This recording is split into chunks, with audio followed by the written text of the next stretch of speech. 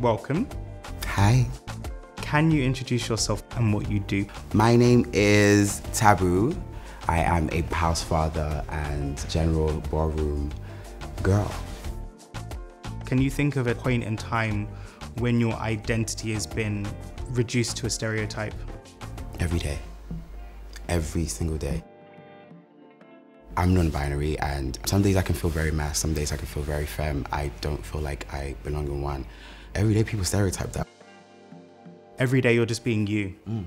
And it's for the world around us to really view us as who we choose to be, not what they put upon us. Very.